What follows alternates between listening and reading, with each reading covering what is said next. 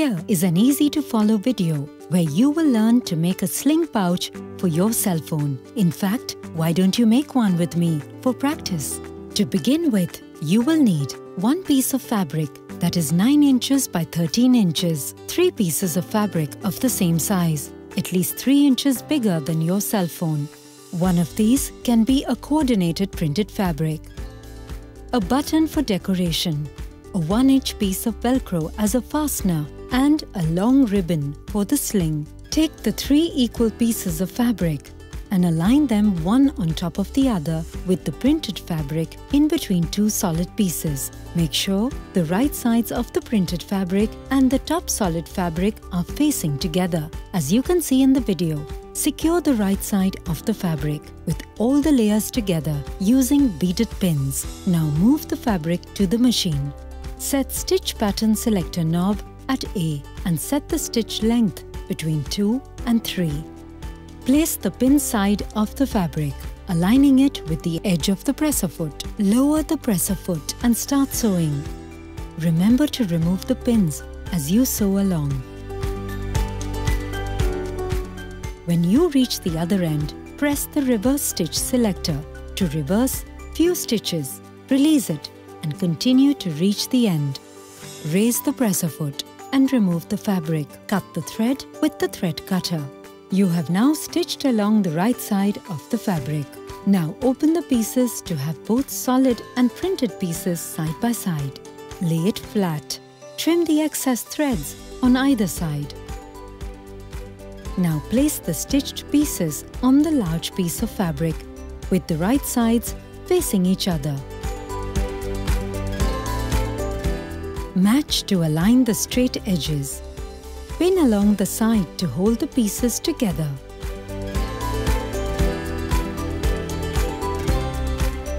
Now stitch along the pin side. Remember to align the fabric to the presser foot.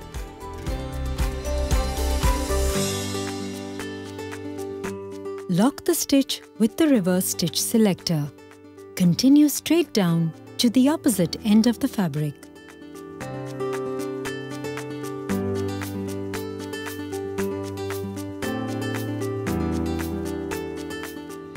Lock the stitch at the bottom end too. Raise the presser foot. Remove the fabric. Cut the thread with the thread cutter. Open the sewn piece and flip it over. Then make a lengthwise fold. Match to align the edges perfectly. Now set the fabric lengthwise under the foot. Use the reverse button to lock the stitches and continue sewing along the open side. Pause your machine as you reach before the joint. Align the joint seams and turn the allowance on either side. Continue sewing.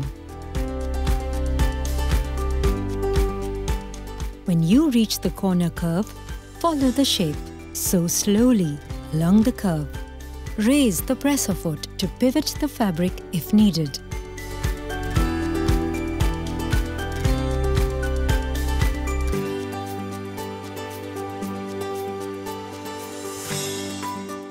Continue to sew along the next side carefully along the curve till you reach the start point. Lock the stitch at the end by lowering the reverse stitch selector. Raise the presser foot, remove the fabric and trim off all excess threads. Now you have 3 sides stitched and 1 side open. To give a neat curve to the flap, notch the seam allowance along the curve at regular distances. Make sure not to cut through the stitch line.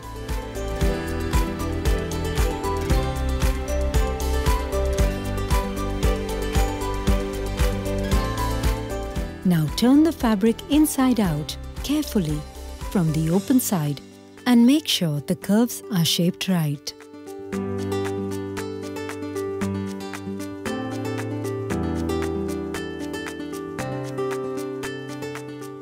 If not, use a pin to gently tug around the seams to fine-tune the shape.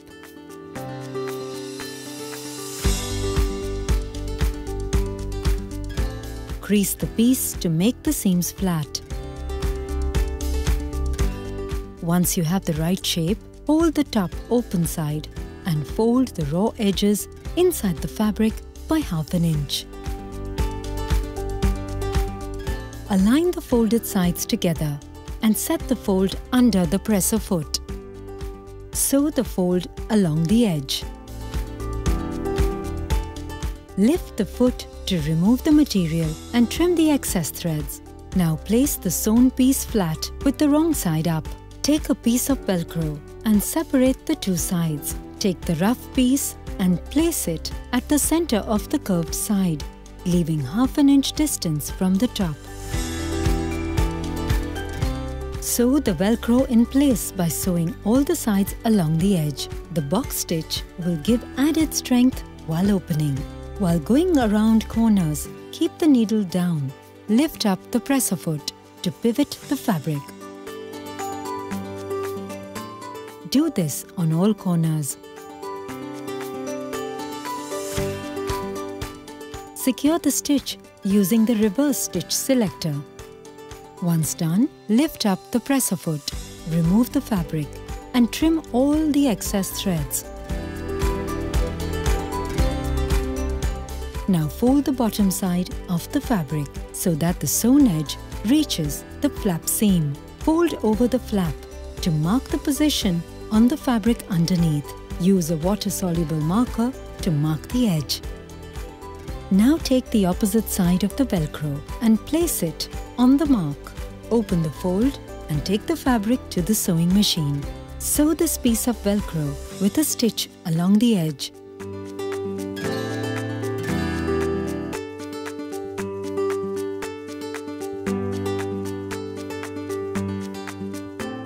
Remove the fabric and trim off all the excess threads from either sides. Keep the piece with the wrong side up. Fold over the fabric so that the top side meets the seam line. Now all that is left is to sew the open sides and attach the sling. You can either use a ribbon for a quick and easy job or make your own strap from the leftover fabric. Take one end of the ribbon and insert it between the top side edges. Place the edge aligned to the presser foot. Lower the presser foot. Start sewing along the edge. Secure the stitch with a reverse stitch. Stay close to the edge while sewing.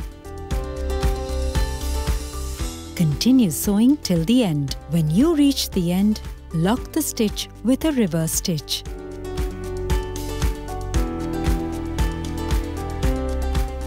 Take the ribbon and remove the twists.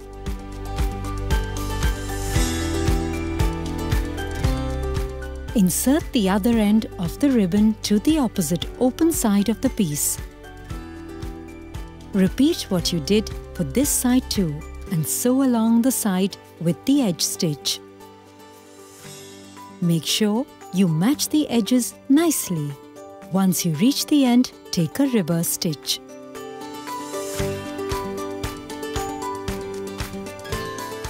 Stop the machine and lift the presser foot to remove the fabric.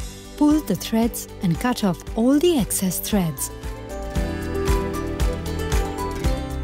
Your basic pouch is now ready. However, if you want to hide the stitch lines on the flap where you attach the Velcro, you can easily hide this with the decorative flower or a beautiful button from your local haberdashery and place it over the stitch. Put a small dot of fabric glue and attach the embellishment to the fabric. Apply a little pressure and leave for a few hours. There! Your mobile pouch is now ready to be flaunted. You can experiment with different colors, fabrics and embellishments. The method will remain the same. When it's done, strap it on and share it with all of us.